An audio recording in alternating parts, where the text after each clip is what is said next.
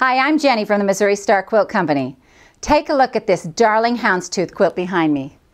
Isn't that beautiful? I love this pattern and I've been wanting to make one of these for a long time. I just had to figure out how to do it with pre-cuts.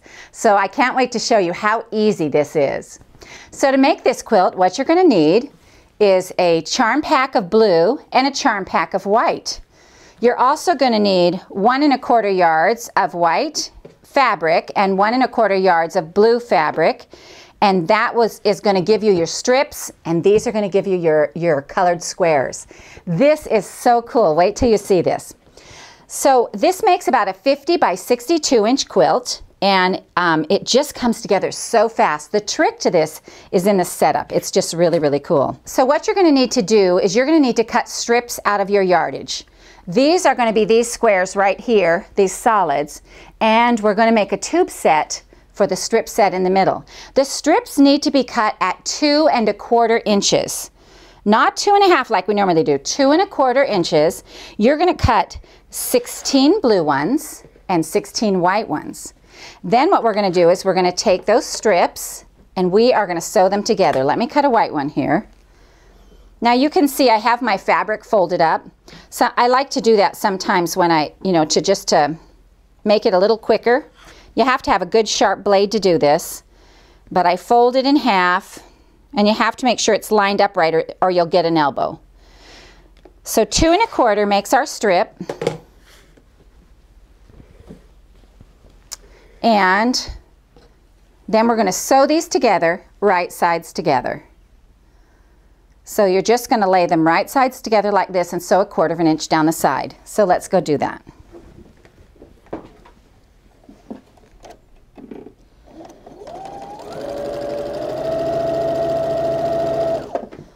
All right, so we're just going to go along and sew these together.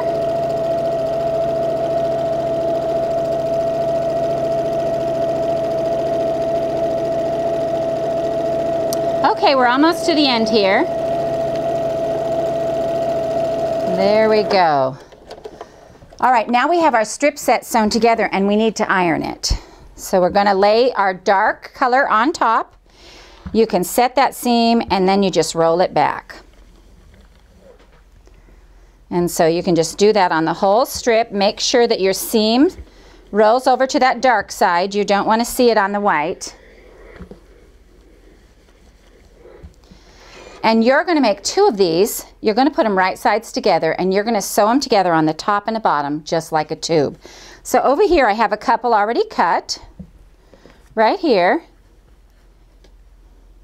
So what I'm going to do is I'm going to put my 1 strip set on the bottom. The blue is on the top on this one, you'll notice. And when I put them together, I'm going to put them together opposites.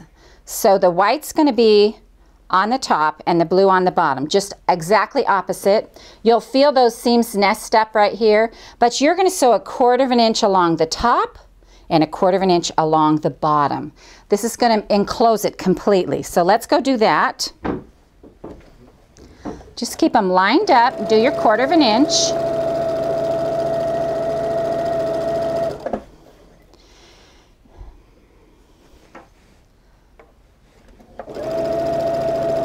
This just goes together so quick and fun. You're really going to love this.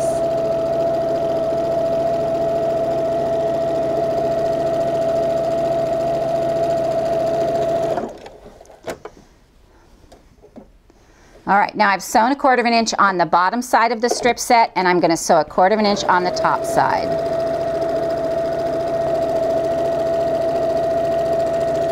All right, now we've got that done. Now comes the fun part. So we're going to take our strip set like this, and when you have a full strip set, our strips cut the width of the fabric. It's going to be a nice long strip set like this. And then I have to show you how to get blocks out of that. So here's what you're going to need.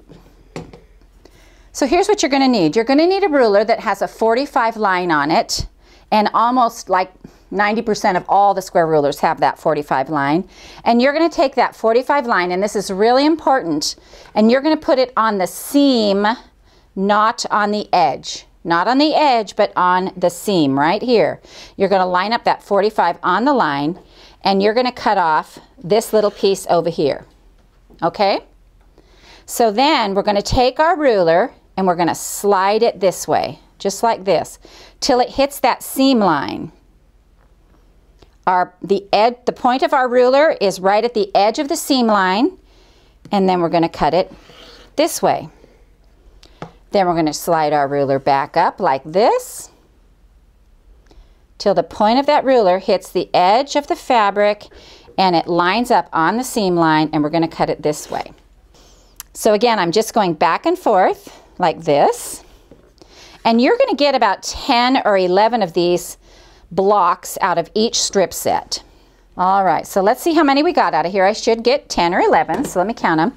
1, 2, 3, 4, 5, 6, 7, 8, 9, 10, 11, and I did get 11. Hooray, it worked. We're really glad about that.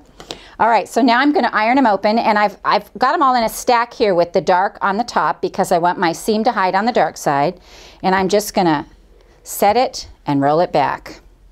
Set it and roll it back. Set it and roll it back. And you can see what we're getting. This is really fun. I'm going to put them right over here. You can see what we're getting. We're getting those cute striped blocks.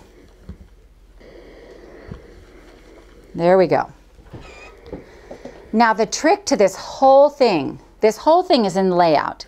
So let's take a look at this top row up here. I'm going to scoot these out of the way so I can lay this out. On this top row up here, we're starting up in the corner with a blue solid. And this whole row is going to be identical. They're all going to be going the same way.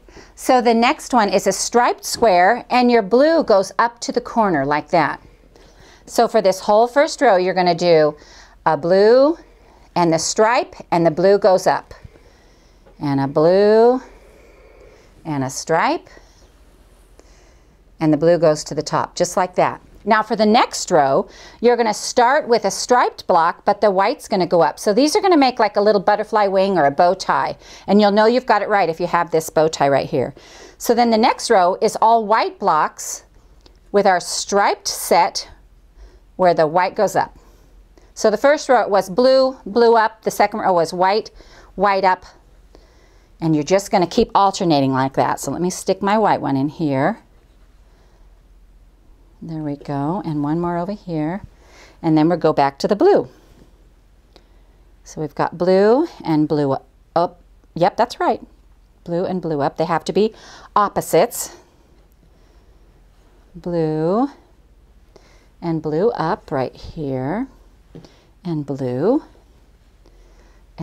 up. And then we do a white row, and we're going to start with the white stripe, with the white triangle at the top, and we're going to put a white square and our strip square. And can you see it coming together? Can you see it happening? It's so cool. It's just by putting, you make a row where you have your blue squares, a row where you have your white squares, and you can see it coming together, and it's just so simple. It's so easy. So to make this quilt this size, you're going to put 12 blocks across by 14 rows down. And you're just going to sew them together row by row. So what we're going to do is we're just going to lay these blocks right on top of each other. And we're going to sew these two together. And then come across and finish our row. So let's sew it together, a few together, and see what we get. Now one of the things that's kind of fun about this block is that because it's on the bias, it has a little bit of give to it, so you can make it work for you. And it should fit just perfectly in there on these. And you can see I'm just sewing them together, one after the other, to make a row. And I just make sure they line up at the bottom. Start them at the top, line them up at the bottom, and you'll get a whole row of these. And you can, what I kind of like to do when I'm doing my rows is I like to iron them from the top so that I make sure that I have no folds.